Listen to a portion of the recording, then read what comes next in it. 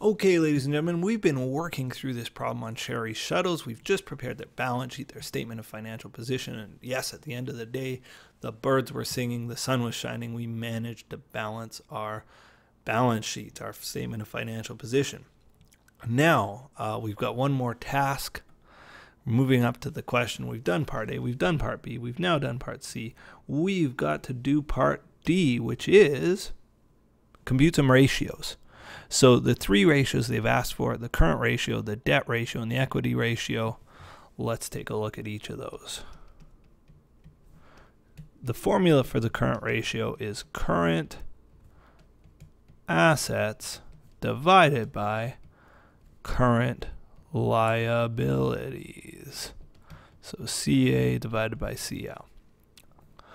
The formula for the debt ratio is total liabilities divided by total assets. And the formula for the equity ratio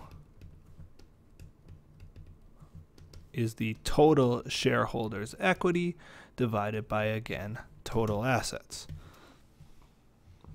So let's take a look at our current ratio then. Current assets, 6,500. Current liabilities, 3,800.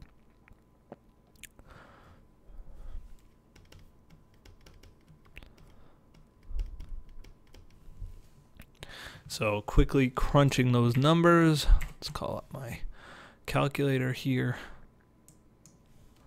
6,500 divided by 3,800.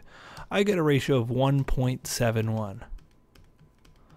So the rule of thumb with current ratios is for small businesses like Sherry's, bigger is safer, definitely, and the rule of thumb is anything above 1.5 and you are safe, but bigger is safer here. Not necessarily better, but safer, and generally if you're answering a question and the current ratio is getting bigger, that's taken as a good sign in most questions. In reality, that's a little bit more gray, I would say. Looking at total liabilities divided by total assets, our debt ratio, total liabilities were 48.8. Just over here, total assets were 136.5, 48.8 divided by 136.5.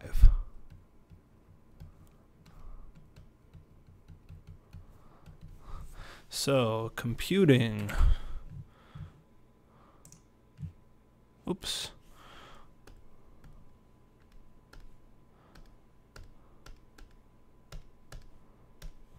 And I get 0.3575. And that's 35.75%. Okay, so what does this mean? This is the percentage of our assets that are owned by debt holders. So I mentioned my house. It's a $250,000 or $300,000 house with a $250,000 mortgage. That means the liabilities are $250,000. The house is worth $300,000. $250,000. Let's see, I can't do the math in my head. 250 divided by 300.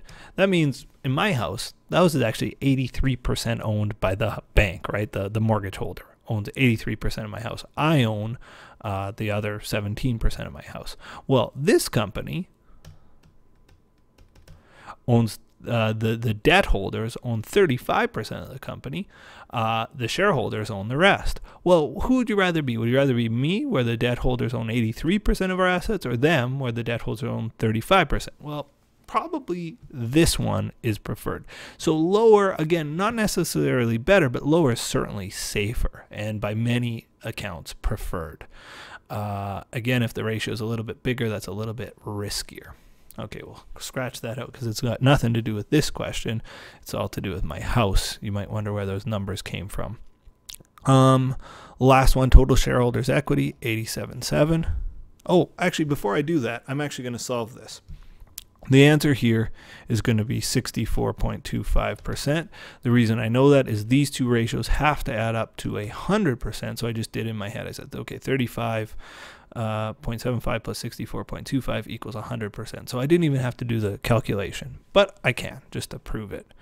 Total shareholders' equity is 87,700 divided by 136,500, and we do indeed get, well, let me do it in the calculator to prove it. Let's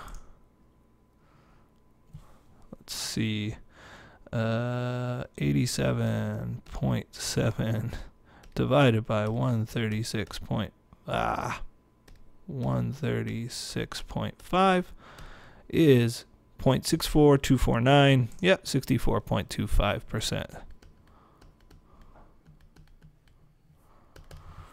Okay, so we've computed our equity ratio. Here, bigger is safer. With the debt ratio, bigger is riskier. With the equity ratio, bigger is safer. And again, debt ratio plus equity ratio has to equal to 100%. I didn't really talk too much about my current ratio. That is probably a key ratio. And if you just think about the components, right? Current assets and current liabilities, basically we're saying, do we have enough short-term stuff to pay off our short-term debts? Because if you can't pay your debts, you're dead, you're bankrupt. So people that are interested in analyzing a company, of course, are interested. Do they have enough short-term assets to pay off their short-term liabilities? If not, it's a sign that the company might be in trouble. It's a liquidity ratio. It's saying, do we have enough liquidity? Do we have enough short-term assets, liquid assets, to pay our short-term debts? Okay, final comment on the overall financial statements.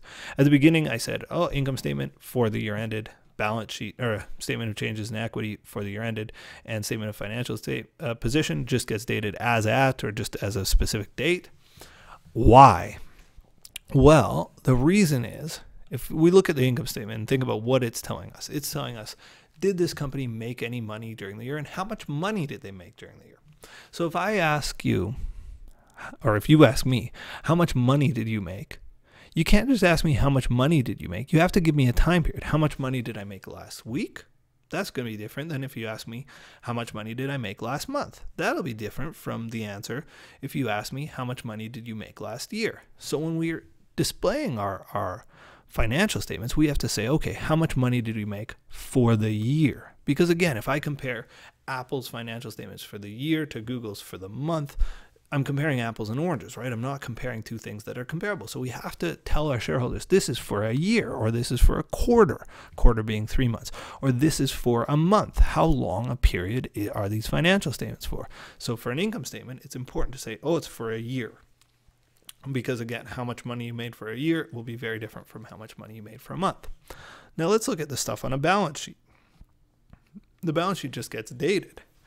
If I say how much cash did you have for the year ended December 31st, so for the last year, well, your cash on January 1st was this number, January 2nd was this number, January 3rd it went down, January 4th it went up. You know, our cash goes up and down and up and down. It doesn't make sense to say how much cash you had for the year. It makes sense to say how much money do you have on this specific date at this moment in time? How much cash did you have? That's what a balance sheet is saying. They call a balance sheet a snapshot, but I just think, okay, well, how much stuff did I have at this specific moment in time? On December 31st, I had $5,000 in cash. Very relevant information, but it's not for a year. It's not going up and down. It's just saying, how much do you have at that moment? So that's why we date the statements as we did. And again, the statements looked at in a vacuum, just looking at statements individually, you don't get as much information as you do if you look at them 1 year compared to the next, or comparing our company to a competitor. That's where you start to glean a lot more information. As I mentioned, she made $20,700. That's Sherry Shuttles, made $20,700. Is that a good year or a bad year? We have no idea. If we could compare to our biggest competitor or our main competitor, maybe we'd have a better idea. If we could compare to how we did last year, we might be able to say, oh, this was a good year or a bad year. Looked at on its own doesn't mean much. It's important to know how to prepare it, but when you're actually analyzing, you do want to analyze multiple years and comparing to competitors or industry averages. All right, ladies and gentlemen, that's it for our video series. Lots more problems like this exist on our website, accountingworkbook.com, and please have a run through any and all of the problems. They all have video walkthroughs. I hope this has been helpful for you. Take care and stay tuned for the next video.